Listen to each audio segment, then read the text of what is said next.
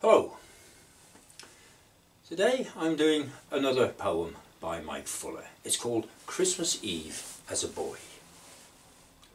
As sweet as chocolate, such days to me, filled with promise and childhood poetry, like when each Christmas Eve I'd lie awake in bed with Christmas presents happily in my head. Then I'd drift to sleep, and hours later in the night I'd wake with the weight of presents on me, such delight. Just to lie there and wonder what toys I had got.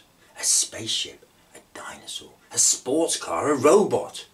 All will be revealed in a few hours' time. But for now, just to rest in the dark silence, sublime. And to wish what I wished for had come true. The presents I asked for, so shiny and new. And now, that moment that gave such pleasure is a fond memory to look back on and treasure.